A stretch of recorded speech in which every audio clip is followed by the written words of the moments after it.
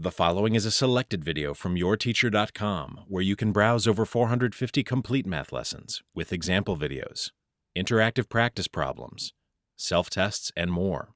Try a complete lesson today at yourteacher.com. Notice that there are two fractions in this equation. In this situation, you would definitely want to get rid of the fractions as soon as possible.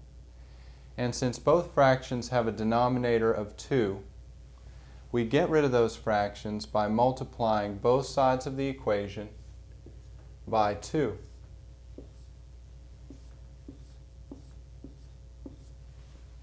Now here's what you have to watch out for. There are two terms on the left side of the equation.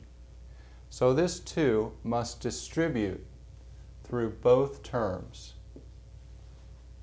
2 times 1/2 m is just m. And 2 times -5 is -10. So we have m minus 10 on the left side of the equation. On the right side, our 2's cancel, and we're left with -3.